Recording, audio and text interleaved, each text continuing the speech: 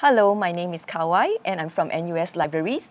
Today I'm going to show you a method of searching for lots and lots of information publications by just using one journal article. This method is called tracing references. So let's say that your lecturer has given you an article and it's called Invisibility Cloak by Professor Rowling. You read this article and discovered that you really like this article, you really like to find out more about this invention.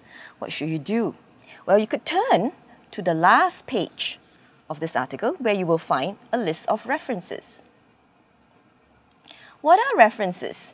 References are, for example, a book, or a journal article, or a conference paper.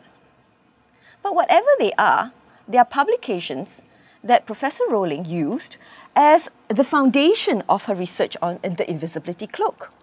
If you were to search for every single one of these publications or trace them, you would be doing what we call a backward search. Now, a backward search such as this will probably yield, let's say she uses about 30 references. You would have found 30 publications that Professor Rowling used. Now, let's just say that this article was published in the year 2013. All these publications that you're tracing here are likely to be published before 2013. What happens if you decide, I'd like to know a little bit more? Can I find other publications that have been on this research on invisibility cloak after 2013? What should we do?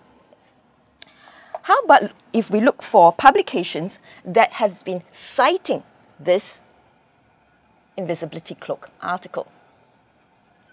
Now, what are citing publications? Citing publications are the same. They are books, journal articles, and conference papers, and so forth. These books and journal articles would have reference lists that cite this particular article. Let's just say if you trace every single one of these, you would be doing a forward search. And your forward search may possibly yield about 50 publications. So if you were to trace 30 publications here, 50 publications here, you would then have a total of 80 publications. Great, right? Because from one journal article, you've got 80. Surely there is a method of searching for these 80 in the simplest and easiest way. We would like to suggest that you try going to the NUS Libraries portal. And over the NUS Libraries portal, you may find two databases, Scopus and Web of Science. In these two databases, try doing an article title search.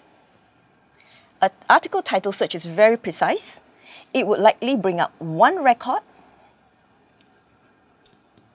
that is of the invisibility cloak, and in that record you would find hyperlinks to those 30 references very easily and clickable of course, and then you would also find the 50 that have been citing this invisibility cloak article. So in one database with one record, it's easy to find all these journal articles because they are all linked. So what have we done here today? We've done a backward search, we've done a forward search, and with these two searches and using a database, you've got your 80 publications, a lot more when you first started out with. We hope you find this method useful. Thank you and goodbye.